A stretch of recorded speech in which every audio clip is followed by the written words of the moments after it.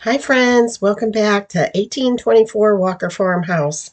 Today I'm going I'm going to change up a little bit and I'm going to be making an apple pie and I'm going to have a little bit of a different video today and I'm going to have a little series called In the Kitchen with Audrey Ann at Applehill Farmhouse.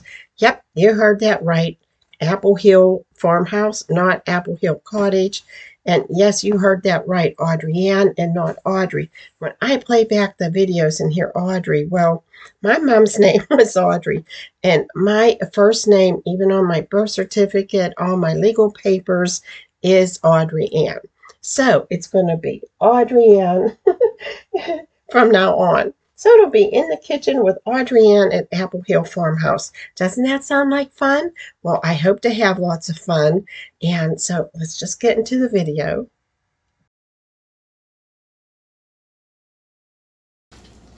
Good morning, friends. I'm so excited. We have workers here today out on the farm. They're staining our Walker farmhouse, and it turns 200 years old this year, so it deserves to be restained.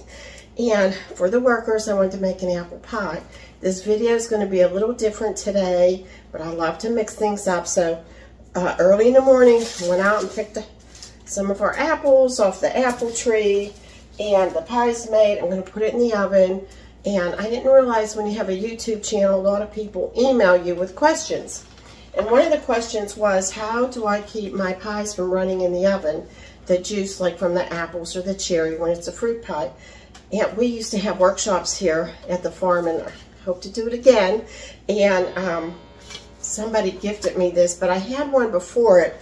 And it's a pan with a hole in the middle, and you just put your pie on top of that, and then if the juices come out, it comes on this pan. It's so easy, it just cleans so easy. So that's the answer to that.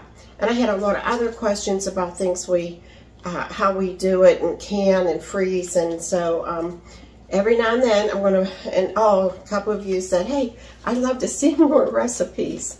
So I'm going to try to do some more cooking videos, and if that's not for you, I hope to see you in the next one. Some of you have asked where you can buy the apron that I wear that has our Good Shepherd Farms logo on it. And I did order some, and I'll be honest with you, I'm disappointed with them. So I've had this apron, my sheep apron, from a sheep and wool festival years ago. I don't know if there's a date on it. Oh my gosh. And so I'm thinking, I saw the manufacturer that makes this apron, and then just getting our logo on it, because I'm an apron girl. I like to wear, even when we had the shop, I love to wear an apron. I just get dirty so easy.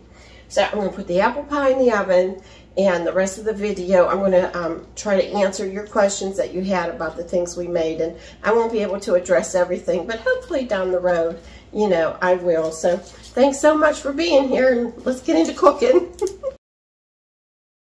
I had quite a few questions about the Mile High biscuits that I made way back. Yes, it can be doubled. Somebody had problems when they rolled them out and cut circles into them.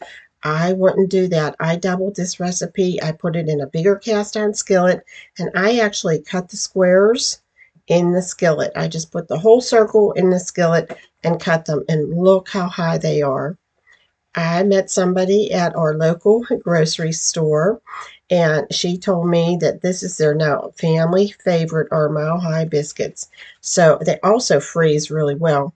And I had to make a frittata with them the day I doubled the recipe. Someone had asked if you can double the granola recipe.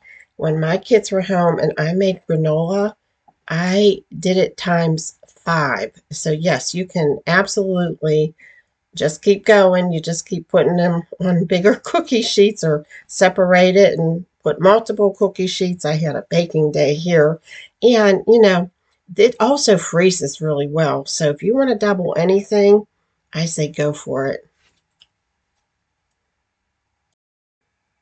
Someone mentioned that it would just be too long to make pizza from scratch in the cast iron skillet. But if you have a bread machine, there's usually instructions for pizza dough. Make it ahead of time, up to 24 hours in. You put it in your refrigerator just like any other dough, and then put it in your skillet, and You saved yourself a lot of time.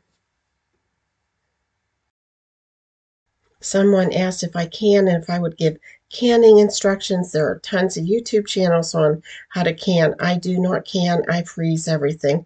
In fact, this is last year's corn that we just finished before we're going to freeze this year's corn.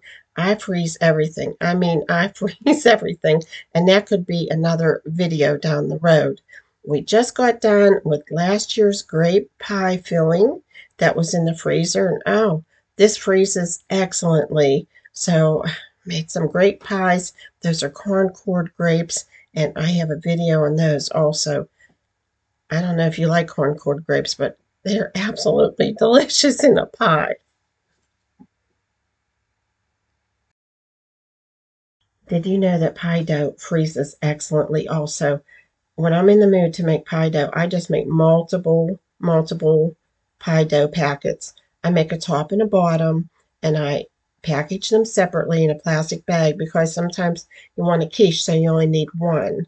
So I don't freeze the two together. You know, me making pies is like David on the tractor. I can make pies all day, and he could be on the tractor all day. But it's so easy. You just get two of your pie doughs out. I always have cherry pie filling in my pantry. If company comes, you have an instant homemade pie. So that's so easy.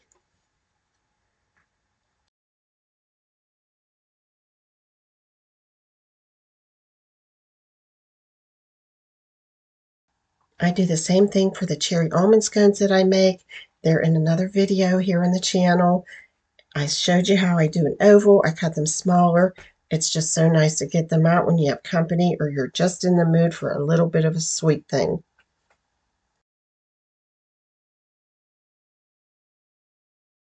I freeze a lot of sauces, tomato sauces for sausages, barbecue sauce. This day, I just finished last year's barbecue sauce, and I was making potato salad with it. And can you see that one potato? Doesn't it look like a bird? It looked like a bird to me, so I just had to share that. But I don't know. People used to sell those on eBay, stuff like that.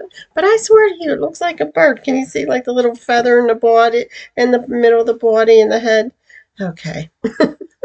And I too make our own spaghetti sauce. This was the last of last year's spaghetti sauce. I had some zucchini. I put it on the zucchini and put cheese on top of it. It's like an instant meal.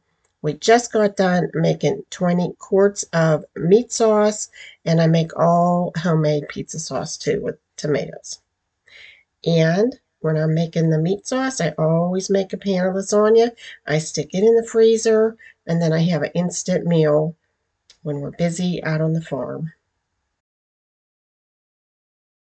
I had a lot of questions whether we meal prep, meal plan, and I just think that's for future videos. And I would like to address whether you're cooking for 2 or 22. Also, somebody asked what all we do with our apples, and that's like for a whole video too. But David and I just love apples. And in a history, a county, Westmoreland County book, our farm is registered as the first apple orchards. When our township was settled, we had the first apple orchards here. So I think that's sort of neat. And it just goes with Applehill, our house and barn. We have apple trees all around us besides our own little orchard. So here I am getting ready to. The other day I was making apple crisp, and I just love the picture of David walking back down to the house. And he is our official peeler. He loves to play a game with himself and see if he can get the peel off in one whole swipe.